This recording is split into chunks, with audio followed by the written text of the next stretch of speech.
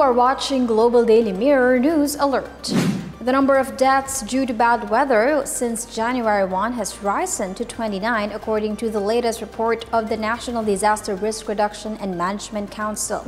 8 of the fatalities are from Zamboanga Peninsula, 7 each from Eastern Visayas and Northern Mindanao, 5 from Bicol, and 1 each from Davao Region and Soxarjan.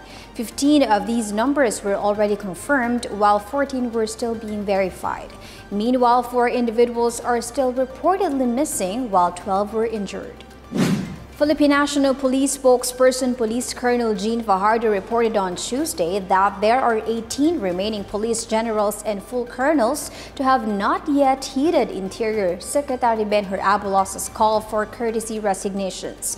Fajardo said of the 18 remaining, there are more or less 8 officials who will retire in a few days or weeks. This is the reason they will not submit their resignation. Senator Raffy Tulfo files a measure seeking to rationalize the celebration of national holidays to allow for extended weekends throughout the year, which might increase domestic travel and encourage work-life balance for both workers and students. Senate Bill number 1651 was filed to amend Republic Act number 9492 in a bid to boost domestic tourism and promote work-life balance. As for the weather update, the low-pressure area was last located this morning at 290 kilometers east of Maasin City, southern Leyte, while another LPA was spotted at 125 kilometers west-northwest of Puerto Princesa City, Palawan.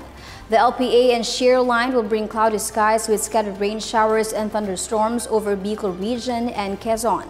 Meanwhile, the northeast monsoon will bring cloudy skies with rains over Batanes, Cagayan, and Apayao, and partly cloudy to cloudy skies with light rains over Metro Manila and the rest of Luzon.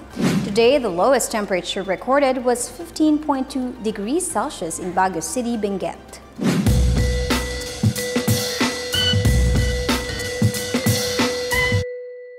Catriona Gray is honored to be Miss Universe's backstage host.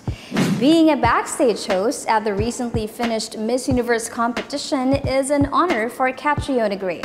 The Miss Universe 2018 winner acknowledged it as her most recent accomplishment on Instagram and said that it has always been a dream for her to be in the hosting lineup of Miss Universe.